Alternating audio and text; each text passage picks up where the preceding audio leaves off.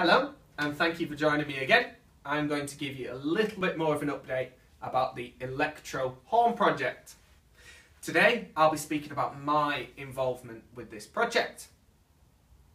I act as the composer and arranger. So what I do is I take the dance track that we're going to use, arrange it and adapt it for our live ensemble and live vocalist, and then the performers perform my arrangements along with the electronic track produced by Cheshire.